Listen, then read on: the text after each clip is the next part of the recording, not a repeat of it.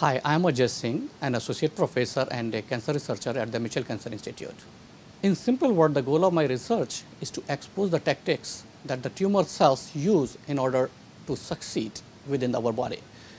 The goal of my research is to expose the tactics of the tumor cells that they use for their continued growth, spread to the secondary sites, and to dose any kind of therapies that we deliver to the cancer patients.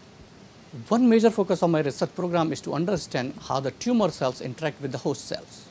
Or in other words, we can say we are trying to learn how the tumor cells hijacks our body's defense system for their own benefit to grow and metastasize to distant organs. We believe that if we are able to understand this crosstalk between the tumor cells and the normal cells at the molecular level, we would be able to develop better strategies not only to treat cancer but also to prevent their development. And we have a very good team of researchers as well as clinicians. And so what we have found is that there are some signaling pathways that enable the interaction between the tumor cells and the stromal cells, which are the cells in the surroundings. And if we target those pathways, we can actually arrest tumor growth. And in fact, some of the data actually, if we give that those in a combination therapy, if we apply this approach, we are actually able to almost cause regression of the tumor.